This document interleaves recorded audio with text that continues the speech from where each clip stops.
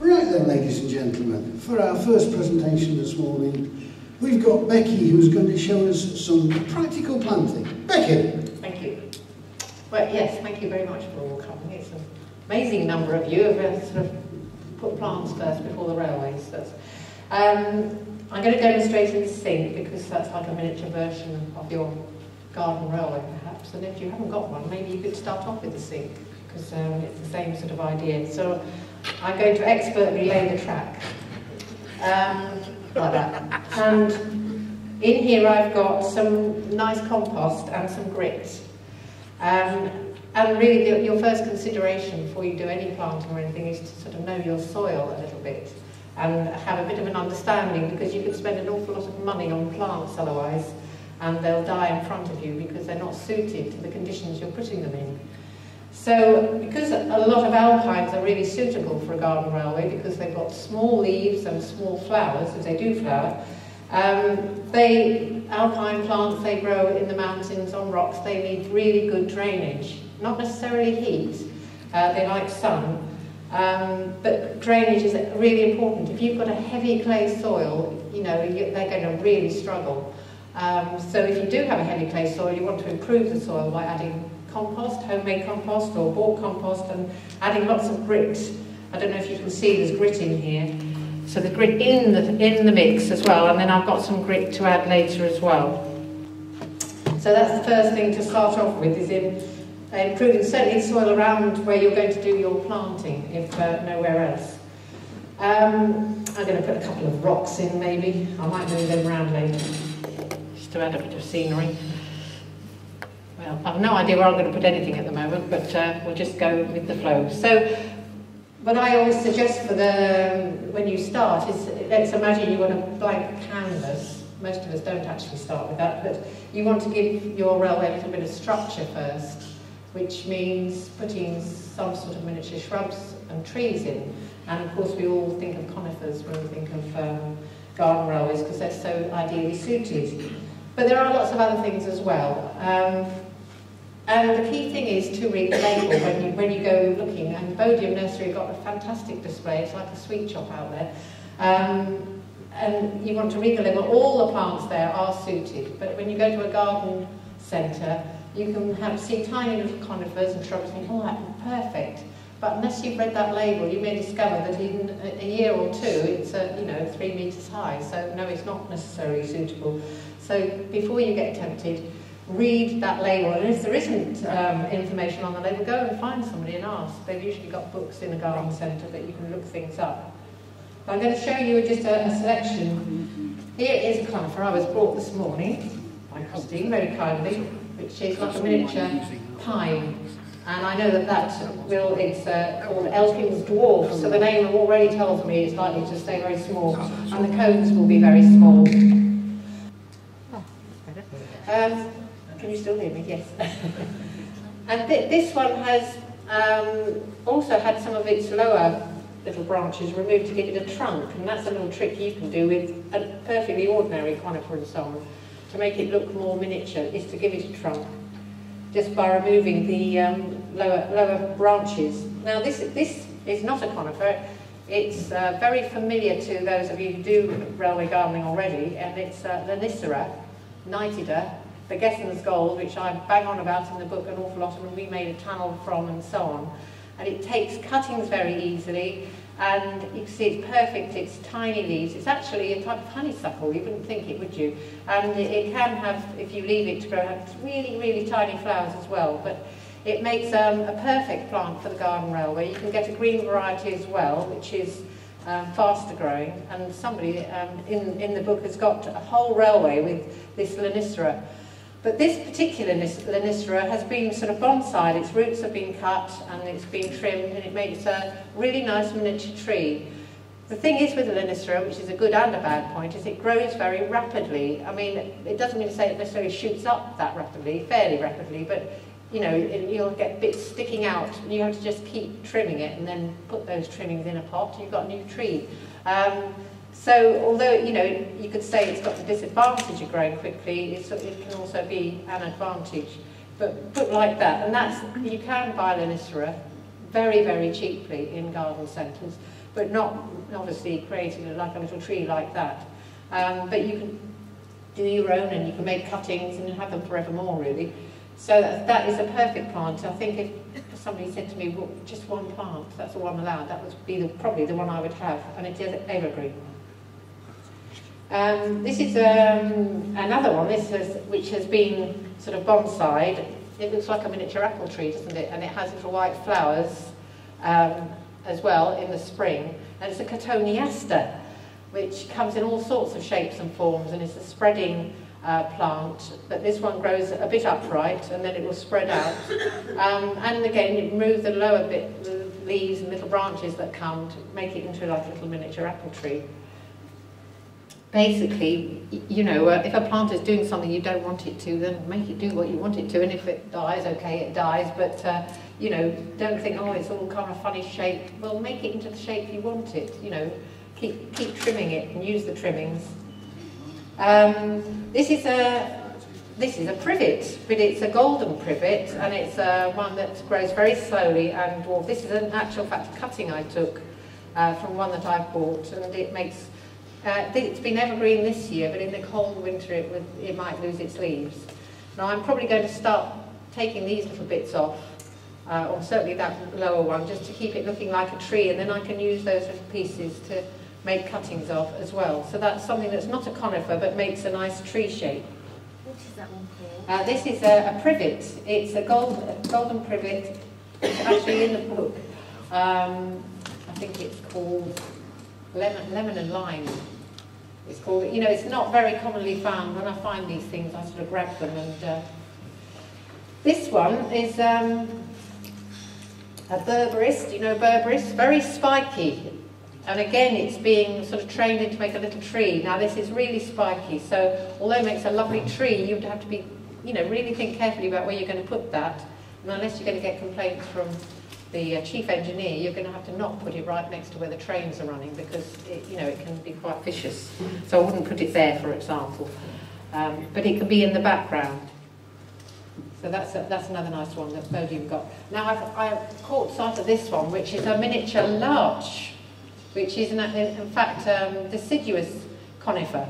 It loses its leaves in the autumn, and you'll be used to the very large larch trees. But this one, it tells me, Nana, it's got at the end of its name. That means it's going to be small. And it's a dwarf Japanese larch. It goes up to 45 centimetres, 60 centimetres. Usually they give you within 10 years. But then I've read, it says, full sun to partial shade prefers wet, acid soil. Our soil isn't wet, and it's not acidic, so I'd be wasting my money if I went and bought that one, sadly, much as I would like it, because it's just not suited to my growing conditions. So, you know, you can, it really is worth reading the label, and personally, I don't think it's worth fighting against nature, if you like. If your environment isn't the right one for a plant, okay, you can artificially make it right for a little while, but it'll soon start sulking and not be happy. So try and choose plants that are suited. Now this is a really tiny conifer called Tiny Temple, which I don't know is a new one, but it's really, really, really small. So it makes almost like a little shrub rather than a tree shape. So depending on what you want. And those are all the new green shoots there. And this is myrtle. You can get variegated myrtle, which is a herb and has nice smelling leaves. And this can grow quite big, but you can keep trimming it. And again, you can give it a trunk. You can see how potentially you could start making that one into a little tree. The only disadvantage with myrtle is that it can succumb in a really hard winter. You know, the ones that we've had, not this year, but the previous years. Mine has suffered a bit, but it has recovered. But that's another nice one that you can do. So let's see, which one shall we put in? I think I might put in... I'll put my myrtle in, because that's actually is... Oh no, I won't. I'm going to put my pine, which was bought for me. Put that one in there. Now, I'm just shoving the pot in the hole. Now, when you come to plant something, first thing you want to do is to give your plant a really good soak in a bucket of water, at least for an hour. It's much better to do that than to fill the hole with water, take it out of its pot and put it in. Make sure it's really soaked and then the roots can get going. So you make your hole with your spade or whatever. I've got polystyrene at the bottom here, which you won't have. That's to make sure it's not filled with soil, which makes it heavy. And then I'll put some bone meal in, which helps the roots to establish. And if my soil's not particularly good, I might put a mixture of compost and grit in. Every time you plant something, if your soil's not wonderful, give a little treat to the soil and have compost and grit, and gradually your soil will improve. So I would take this out of the pot, unless I wanted to restrict its roots. You can actually put the pot in. Some people do that. They come back a few years later and discover all these pots all shredded in the ground. It's burst out. But it can help contain some things. Or if you're not quite sure, do I really want it there or not, maybe just put it in its pot, and then if you decide no, you can take it out more easily. So to take that out, I'm not going to because I don't want to plant it now, but I might take this little thing out, which looks a little bit weedy, but actually come the summer will be fine. This is actually a succulent, it's not really a tree, but I'm just going to use it to demonstrate taking things out of the pot. What you don't want to do, I do teach children a bit with gardening, and I can tell you they go grab like this, and the poor thing comes off with the head off, and no roots are left in the pot. So that's not the way to take things out of the pot. You want to sort of pat it or squeeze it, and like that, and then you put it in like that, and hopefully it's all in one piece.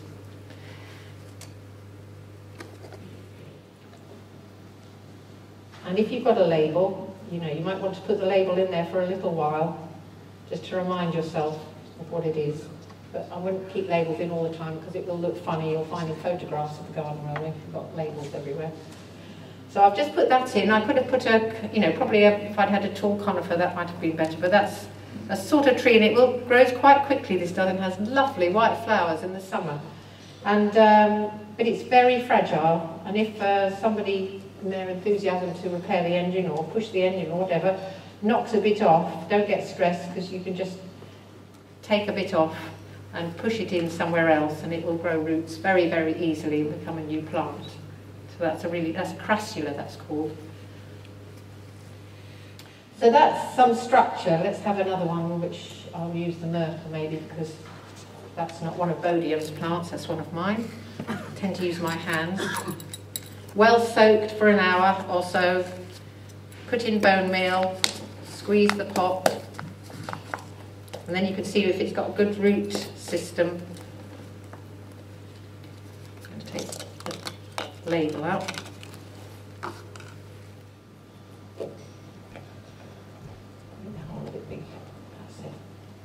Top it up. Sorry to all the railway engineers that I'm getting soil on the track, but I wouldn't do that for real. Okay, there we go. Sorry, Becky, what was that one called, please? This is myrtle. Myrtle. Okay. And that's a herb. Right, so when you've got your structure in, you might also want to consider what's behind your railway, and I think that comes across as important when you're actually doing your photographs and so on. You look at the photograph and think, oh God, there's a horrible fence there with this great big leaf plant climbing up it or whatever. That doesn't look very good. So you might want to think about having a miniature hedge behind your railway to make a really nice backdrop to it. But that's that will depend on you and what's in your garden already and what you're allowed to do and so forth. And of course they don't have to be so miniature either. At Beaconscott, I don't know how many of you been to Beaconscott, which is absolutely brilliant. If you want inspiration, go there. The gardeners are fantastic there. And they've got huge, like Leylandii shrubs and so on, which we all know are neighbours, enemies and so on. But they do make a wonderful hedge, and you can keep them relatively short. And for a backdrop for your railway, that's fine. So now we've got lots of bare soil, which you don't want. You don't really want next to the track grass either, because that grows so quickly, needs trimming, get grass all over the track. So really, you might want something that looks a bit like grass or grows nice and low and doesn't need mowing and too much trimming, but can resemble just a nice colourful landscape, different greens perhaps, and flowers aren't necessarily that important. So I've got one here, and I know actually Bodium have got a lot of this And then we've got a Silene. This one is a Sagina, it's called, which looks like sort of a bit mossy. And it will have little tiny white flowers, but you don't really put it in for that. You put it in for ground cover because it will spread, and it really does resemble a lawn. And what else have we got? Another one that you could have, which is probably very familiar to many is a sedum. Now sedums, like the crassula, are what are called succulents. They've got very squishy, fleshy leaves which hold water, which means they don't need a lot of water. They can really grow on practically nothing, practically no soil, and be perfectly happy. So ideal for many people, and they won't need any watering. So this is nice and damp. There we go, amazing roots. Now I've got an awful lot of railway to plant, and you know, plants aren't cheap when you're buying a lot for a large railway, and as Christine will tell you, she planted her huge railway, and what she did was to split up some plants. You know, it just means you're going to be patient. Your railway's not going to be instantly ready. But a plant like this, which has got really well-established roots, very firm, it's not going to fall apart or anything, you can easily split. Can you all see me doing that okay? Get your thumbs in there. So long as each half's got some roots, you're okay. And again, you could do that. So you've got little pieces now of the sedum. So you can, and they will grow, if they're in sunny conditions, they've got nice gritty soil, they will grow quickly and spread. I can put that fairly near the railway because, okay, it will grow, but it's terribly easy to pull out. In fact, birds are pulling it out and dropping it somewhere else, and you'll find it coming up all over the place. I mean, some people think, oh, it's a nuisance, but to my mind, a plant's only a nuisance if it's hard to get out. You know, if it's spread and it's easy just to pull out, then, you know, personally, I'm not bothered really. But they do again have sort of flowers in the summer, little starry flowers, but again, you don't really have it for the flowers, you have it for the greenery. So you can see how you can start. I'm splitting this one again. Just put a few bits in, and I'm going to put some in here. There's only a small space. Now I bought some other sedums from home, which are much bigger, and I've just pulled bits off. Can you see I've pulled them off, and there's roots there, and I've just pulled that bit off, and I can just shove that in somewhere, and it will grow. It's got roots. And again, like the other sedum, it likes stony, hot, dry, sunny conditions. So I'm just going to make sure the root part is covered with the compost and let that grow. And that obviously adds a bit more, you might call, texture really to the railway because it's bigger, not as tiny, the leaves and so forth, and it has more obvious flowers in the summer, yellow flowers. But this is obviously happy where I put it because it's spreading quite well. But again, it's very easy to remove. And this is another one which the birds obviously love, and it's popped over all over the place. This is the golden one, another type of sedum. And again, I've pulled them off. Can you see? I'm not sure if you can see, they've all got little root bits. I literally just pulled bits out, and I'm just going to shove them in. So one plant can produce many plants. That's the good thing about them. There we are, put those in. Anyone wants to help themselves to these bits afterwards is very welcome.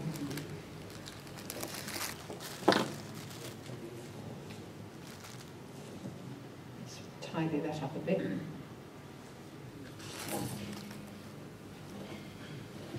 Right. I might put this one here as well.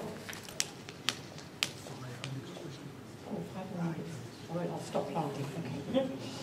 This is people often get, I don't know, muddled or whatever, call weeds and wildflowers. I mean, basically a weed is a plant growing in the wrong place. So if I put a big rose bush in my railway, it would be a weed because it's the wrong plant in the wrong place. But this plant I've got here is ivy-leaved toadflax, which is a wildflower. And I was given some many years ago by David's mother. And it's really nice because it's now everywhere, and it grows in little cracks in walls, and it somehow has got seeded, but it grows over edges. So it's a really good plant, and very easy to pull out. It's got lovely little purple flowers. So that's not what I would call a weed. And we've talked about ground cover, but there's ground cover with colour as well. This is an erodium, E-R-O-D-I-U-M. And this flowers sort of most of the summer. You see what good roots that's got. So I could probably split that as well. And put, well, I'm not going to because I've only got 5 minutes. See if I can put that next to the railway. That is this little bit big there. Right, so if you remember, they were all well watered before they went in, but you won't do any harm by giving them a good drink once they're in, because I've only got a few minutes. I'm not going to do any more planting. But what I would do at the end is mulch the plants. And a mulch basically is something you put on around the plants and on top of the soil, A, to hold in the moisture, and B, to keep the weeds down. And because it's a railway, the mulch I would use, that's interesting. Can you see on the camera? There's a large slug. If anybody would like that at the end, it's very welcome. It's grit. I've got grit or fine gravel. If you put that all around your plants, that'll keep the moisture in, and hopefully some of the slugs out, and keep the weeds down as well. Oh yes, that's the other important point, looks like balance. Don't think I've got time, have I, to put all the bits and bobs on? You've got about 2-3 minutes. Right, any questions? I meant to say please ask questions as I'm doing things. Has anybody got any questions? Have you got a little list of those plants? Well, I don't like to advertise this sort of thing, but there is a book, there's a huge plant list at the end of the book with every sort of plant, trees, shrubs, ground cover, and so on, and their growing conditions. Oh, I've got dirty hands. But that's it. And Camden have got it for sale, and we've also got some other copies. So I'm not really here to promote the book, but anyway. No, of course not. No, I'm not. but every today's in it. Yeah, there's the plant list. I can't put things on track very well. That's probably all wrong. I need a little man with a spade. And if there's any plants left, Bodium Nurseries have got right some. now, yes, Bodium Nurseries. They don't pay me to say this, but they are a wonderful nursery, and they've got a selection of some really interesting things that you won't find in garden centres, I can tell you. This little berberis is one, this cotoneaster, and this larch are all from them, and this lanicera. This is my one, and this saxifrage, which again makes lovely ground cover, and it has flowers which are about that high, either pink or white flowers. This is a little potentilla, which is nice for colour. Now this one is Bodium's. Now this is beautiful, isn't it? Perfect, little purple flowers, you can get white ones, tiny leaves, but I can tell you this is a thug. If it likes where it's living, it would just grow over everything, thymes, whatever else you've got. So beware, or I'd be warned. Some of these things can be real thugs. And there's a phlox as well, which adds a bit more texture. So it doesn't look very finished, as you can see. Yes, that's my one, but this is Bodium's as well. So they're number 73, I think they are. And they have got a fantastic... Thank you, 74. And they've got a really good selection. And aces and things. And that, you know, they'll give you advice as well if, you know, you're not sure what you should put where and so forth. Of all the plants you've got out, perennials that you've just put in there? Yes, they are, which means that they'll be there, well, the alpines, they'll be there all the time. The only thing is, if you have severe weather, they may get, like something like this, Sagina, could well go brown if you had really cold frosty, but otherwise they may look a bit sorry for themselves. All of these shrubs might be deciduous and lose their leaves, like the larch will, but otherwise they're there. They're not like perennials which disappear and in your flower bed and you think, you know, everything's gone. They're not like that. They're always there. And the sedums and so on. May look a bit sorry for themselves in bad weather, but... Question from me. you said that some of the plants like an acid soil. I'm in the situation where I've got at home, I've got a heather garden, but it's in a sink, and every so often I take it all out and replant it with ericaceous compost, which is acidic. Yeah. Would that work on in the railway environment? Well, you could do it, as I was saying, you can make the environment artificial if you want, but eventually, you know, you have to keep replenishing the soil, and also if they need watering, you mustn't use the hard water that comes out of your tap. You'd have to have rainwater. So basically, you know, you're creating difficulties for yourself, and which is fine if that's what you want to do and you're desperate to have them. But in fact, if you want heathers and you haven't got acid soil, there are winter flowering heathers which are suitable for neutral and alkaline soil. Would it be alright to water on ericaceous?